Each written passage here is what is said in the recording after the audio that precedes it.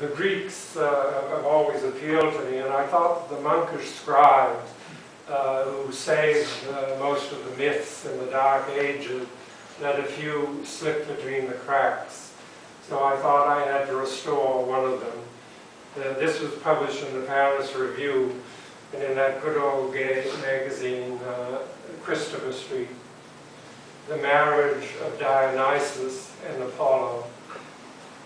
When Dionysus and Apollo met, the gods were angry, the goddesses were sleeping. That two such equals and such opposites should join together to the general peril. Love so unbridled would disturb the state of earth and heaven. No one will be safe.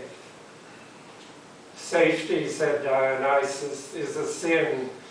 It would offend the body, sang Apollo. And they continued at their amorous play, setting the nosy gods to doze and babble. Dionysus fuddled them. It was his way. Apollo, turning from his pleasure, dazzled. They took a day to savor their delight, a night to kiss, the kiss, of course, a French one. Mais Dieu, it was a week before they lay so deep within each other that they melted.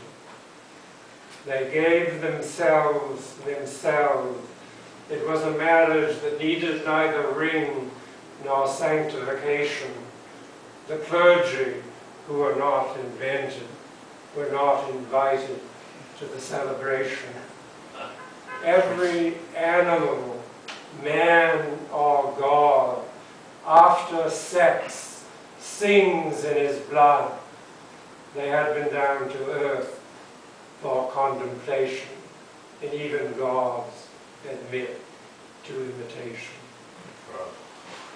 They sang in harmony their reveling song, and earth beneath them heard the noise.